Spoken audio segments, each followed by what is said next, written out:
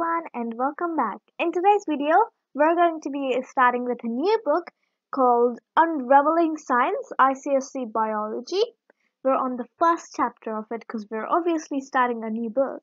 So, the first chapter is called Tissues and that's Biology, alright? Ooh, looks cool. Okay, sorry.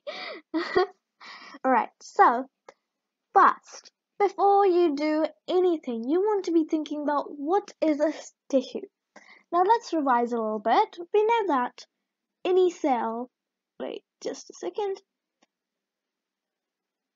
any cell, if you have a cell, makes a tissue, alright? It makes a tissue. We don't know anything about tissue yet, but we know this organ system chain. So, cell forms a tissue, tissue form organs,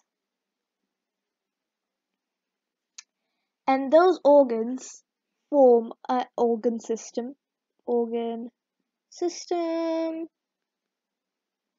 and that organ system forms a organism. Alright, so we've got cell into a tissue, into an organ, and into an organ system and an organism. Now tissues are very important because if you see circuit, for example, this is the cell and this is the circuit.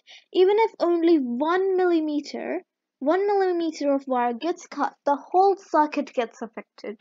So we need every single tissue in your body because they all are really, really important. Same with the organs.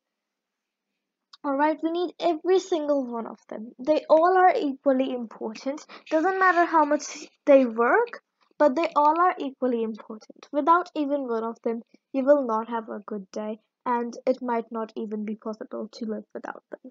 So that's what we already. Just a second. What has happened? It's not rubbing. Oh no, we will have to go on with this. Oh, it is rubbing. Okay, doesn't matter. So tissues. Plants and animals have different tissues, that's for sure. Because animals have blood.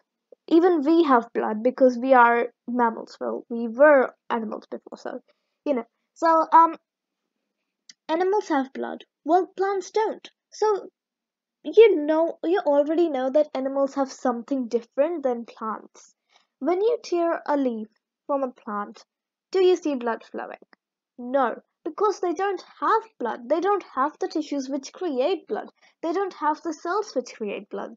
They have very different tasks than animals.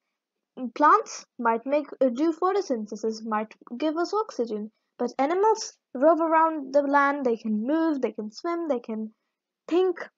Plants don't have brain. They can't really think, but animals do have a brain.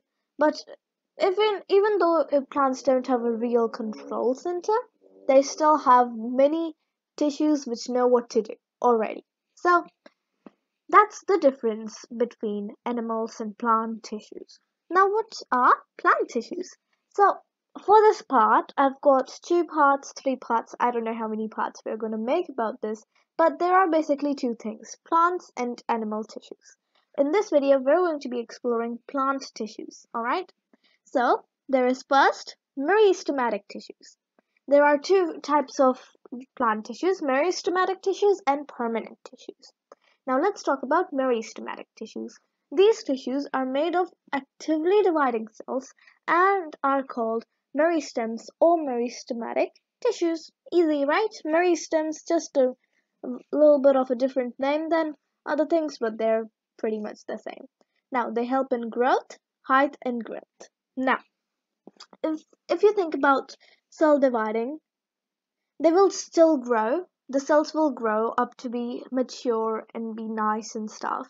So those cells are growing. So they're gonna obviously help in growth. If meristematic tissues have actively dividing cells, then that will help in growth.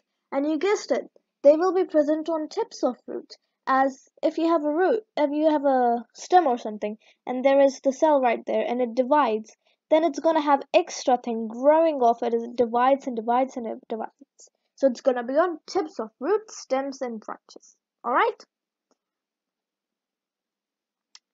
The cells are small and have thin cell walls. Alright, so they are small and they have thin cell walls. They contain large nuclei. A nuclei is just a plural word for nucleus, and vacuoles are present. Vacuoles are basically things that are floating around in a cell like these things. Alright. They have a dense cytoplasm. Cytoplasm is basically the jelly-like stuff filling up the cell, and they have a dense. Alright.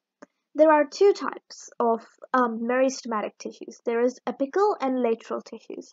Apical meristematic tissues are for the growth and of the length, for the growth of the length of the plant. So they help in the growth of the length, meaning the height. Alright, not the width, the height. Alright, and they're present on tips of roots and shoots for growth. Alright, so they help in growth of roots and shoots. Now, lateral tissues. What are lateral tissues? You guessed it, it will be the opposite of apical meristematic tissues, right? So, lateral tissues help in the girth or the thickness, the width basically, of the plant. These are present in the stems of the plant. Alright, so they are present in the stems so that the stems can grow thicker and thicker and thicker. Alright? So, look here. We've got lateral tissue, which is present like dashed right there. And then we've got apical tissues. These thick parts are going to be apical tissues.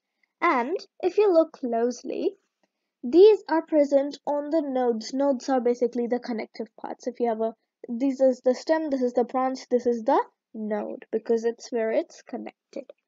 Alright? So they are going to be present over there. Apical tissues are going to be present over there because that's where the branch actually grew out from. First it was just like that. Then it grew, grew, and it will keep growing. Alright? So that is lateral and apical tissues, which is a part of meristematic tissues.